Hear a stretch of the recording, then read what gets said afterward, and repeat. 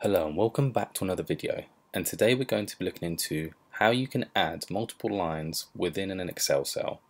So what we have here is we have a column of products and product description. So I've got a product here, so strawberries, and what I'm going to do is essentially just add multiple lines within the cell.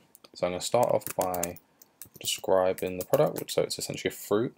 So now to add that multiple line within the Excel cell, what you have to do is press Alt and then Enter.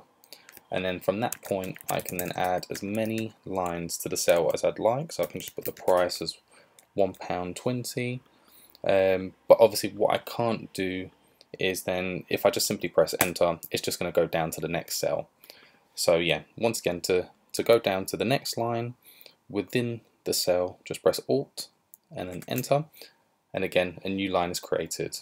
So yeah, this is very useful when you want to put quite a lot of information and data within a cell within Excel, and something I'd highly recommend using. Thank you for watching. If you like this video, please like and subscribe, and I'll catch you in the next one.